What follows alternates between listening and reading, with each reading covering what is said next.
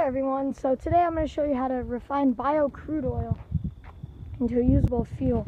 So first of all, I put mine in a propane tank that had the valve off for about 10 years. And then a 3/4 inch pipe going out of it with an elbow. And then a reducer to half inch pipe. And then I just put a few pipes on here. There's a total of 5 pipes.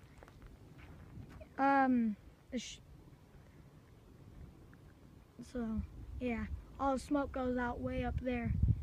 Anyway, all the oil, as it cools down in this pipe, it's slanted down that way, and as it cools down in that pipe, it's also slanted down this way towards this valve. And it'll go up here, and then any oil that cools off in that pipe will drip down, and any oil that cools off in that pipe will go down that way towards the valve.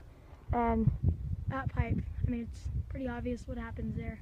Anyway, once it starts to fill up with oil, I'll turn on the valve to let off oil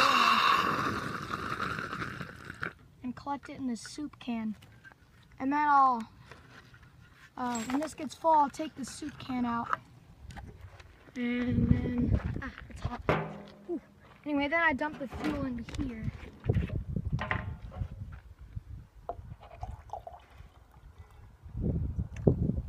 So yeah, that's just about it.